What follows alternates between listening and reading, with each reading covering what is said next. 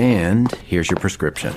I know just the pharmacy to get this filled. Who are you? A pharmacy benefit manager. A middleman your insurer uses to decide which medicines you can get, what you pay, and sometimes even which pharmacy you should go to. Why can't I go to a pharmacy in my neighborhood? Because I make more money when you go to a pharmacy I own.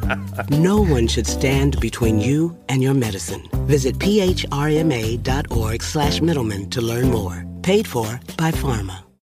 Apple Card is the credit card created by Apple. You earn 3% daily cash back up front when you use it to buy a new iPhone 15, AirPods, or any products at Apple. And you can automatically grow your daily cash at 4.15% annual percentage yield when you open a high-yield savings account. Apply for Apple Card in the Wallet app on iPhone. Apple Card subject to credit approval. Savings is available to Apple Card owners subject to eligibility. Savings accounts by Goldman Sachs Bank USA, member FDIC. Terms apply. This is Optimal Finance Daily, episode 2550, How to Live Rent and Mortgage Free by Christina Browning of ourrichjourney.com. And I'm your host and personal finance enthusiast, Diana Merriam. Now let's get right to it and continue optimizing your life. How to Live Rent and Mortgage Free by Christina Browning of ourrichjourney.com. I've seen financial gurus that cite, as a general rule, you should spend no more than 30% of your average gross income on housing. Wait, what? Seriously? How on earth can anyone achieve FIRE if 30% of their gross income is spent on housing? Before you point to technicalities, let me cut you off. I understand that the recommendation is no more than 30%.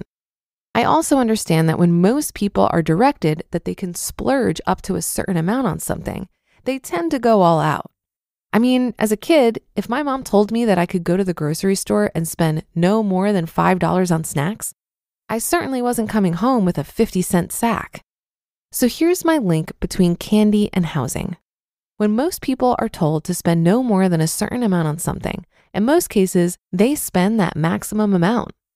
But if you're interested in FIRE, you can't behave like most people. Think outside the box for housing. What I encourage you to do when it comes to housing is to think outside the box. Don't accept that you can spend 30% of your income on housing. Think differently. Consider what would happen if you told yourself that you should spend no more than 10% of your income on housing. What if you even adopted the crazy idea that you should spend nothing at all on housing? Well, that's exactly what Aman and I did on our journey to FIRE. We got creative. We began to think of ways to live rent and mortgage free, and we did just that. In fact, we came up with ways to live rent and mortgage free before we even started our FIRE journey. For more than 10 years, we implemented 5 completely different strategies that allowed us to live rent and mortgage free, and we lived in beautiful homes. Want to know how we did it? Here are the 5 ways that we lived rent and mortgage free. Number 1, resident advisors. Being a resident advisor is a great way to get your housing paid for while you're in college. But you don't have to be a young college student to be a resident advisor. Aman and I lived in UCLA's graduate school housing when I was in law school at the age of 32. Aman was the only one working at the time, and we needed to save money, so we became resident advisors. In exchange for getting free rent and an additional monthly stipend, we were only required to be on call 8 weeks out of the year. Only 8 weeks. Don't get me wrong, we got some interesting 2 a.m. phone calls during those 8 weeks, but it was definitely worth it.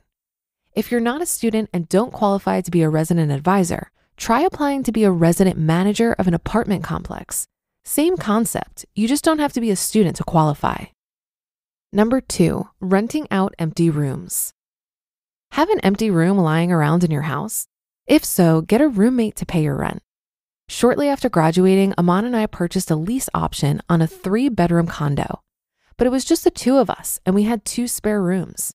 We knew exactly what we wanted to do with those spare rooms, make money by renting them out. Clearly, the con to this is that you have to share your space with strangers. Who wants to share a place with a wackadoodle? Fortunately, we ended up with great roommates. One thing that helped was that we listed the rooms at slightly below going rates. By doing this, we got tons of applicants, which meant plenty of roomies to choose from. The 2 roommates we selected ended up paying for our entire monthly lease option, allowing us to live rent-free. And when we ultimately moved, we sold our lease option for a great profit. Number 3, strategically downsize. Notice how I didn't just say downsize. You've got to be strategic about it. Let's face it, most of us live in a house that's too big.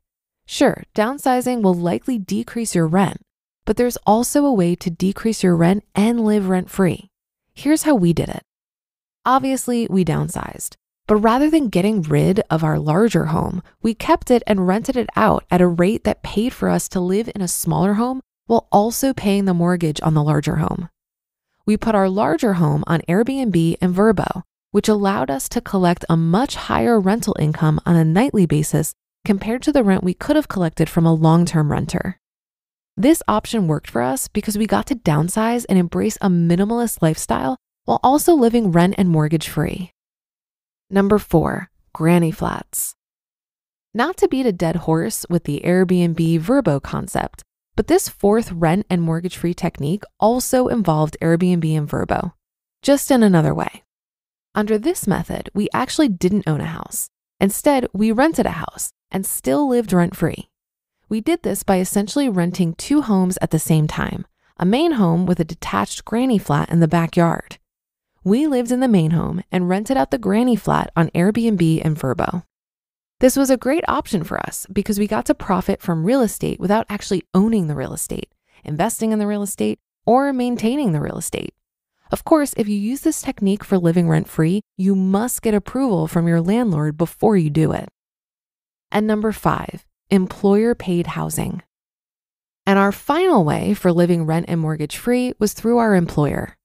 When we lived in Spain and Japan, we worked for the federal government, and the US government paid 100% of our rent and utilities while we lived and worked abroad.